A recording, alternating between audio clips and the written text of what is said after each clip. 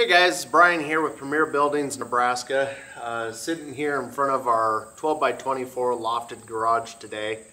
I wanted to do a little bit of a different video for you guys and maybe talk to you about some of the things that I wish I would have known about these buildings before I purchased mine. Or maybe not known, but would have done a little bit differently. So number one is I didn't listen to my wife. It's on record now. I didn't listen to her. She told me to go with a bigger building, and I was trying to be budget minded, and I thought I could make what I had work. And don't get me wrong, my building is great. It houses a few things that I could get out of my garage. But if it would have been that 4 foot longer, it just would have made the world a difference. So my first thing that I would have done differently was gone with as big of a building as I could. And looking into the future, it'll probably be even bigger because I don't foresee us being done buying toys or different things like that. So number one thing I would have done differently is I would have gone bigger versus trying to save a couple $100 by going a little bit smaller and settling. Another thing that I wish I would have known, and this is no one's fault again but my own, but understanding the dimensions on the different buildings. So with Premier Buildings, the 10 foot and the 14 foot are both measured wall to wall.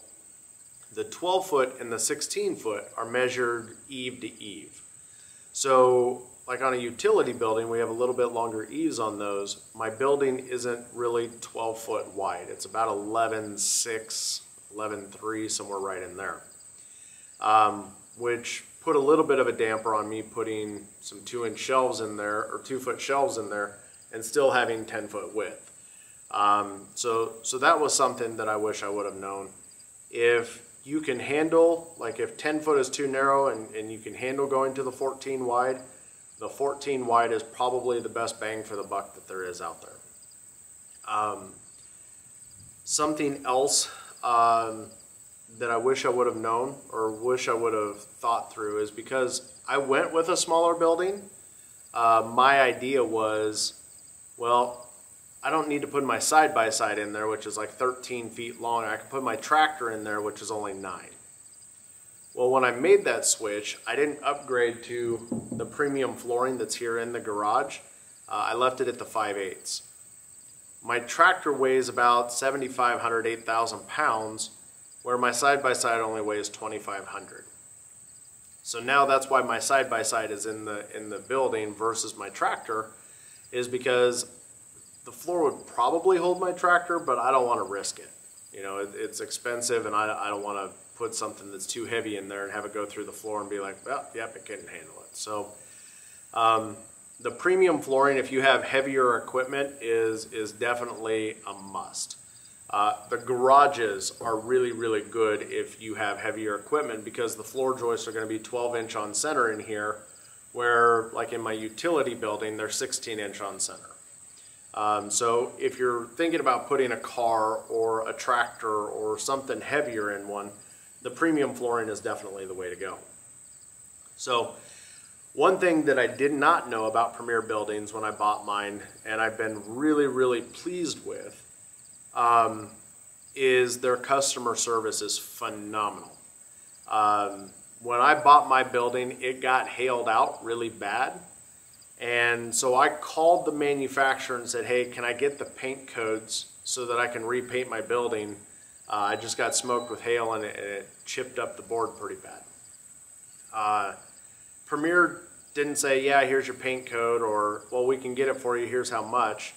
They just said, we'll make some up, we'll send it out to you. And my sales rep actually drove all the way out to the factory, picked up my paint that I needed for my building and brought it back to me. So that was really phenomenal, and really, you guys, it's why I ended up becoming a Premier dealer. You know, I take a lot of pride in customer service, and I've always, whatever industry I've ever been in, I've always tried to give the best customer service. So when Premier did that for me, I was like, man, if you guys need a dealer in your area and this is how you treat your customers, let me know. I would love to become a dealer with you. And so those are just some things that I wish I would have known or that I learned afterwards that have been really great.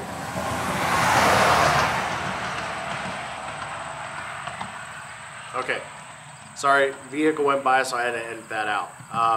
But you guys, just a phenomenal product. You know, Premier Buildings, I can't say enough about them. They've been great. One thing I like about them too is there's another manufacturer that's pretty prevalent here in Nebraska. We are consistently less expensive than they are.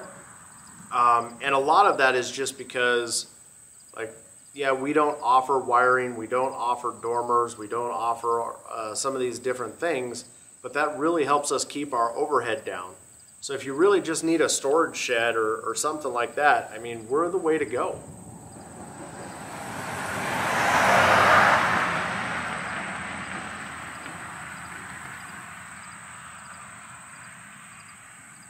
Decided to be a busy time of day. So everybody, thank you for watching the video. Hopefully this helps you learn more and know more when you go to order your Premier building. And if you are looking for one, please feel free to reach out to myself or my cousin Grant. This is a small family business, and we would really love to earn your business and give you a really, really good experience. So thank you guys. Have a great day.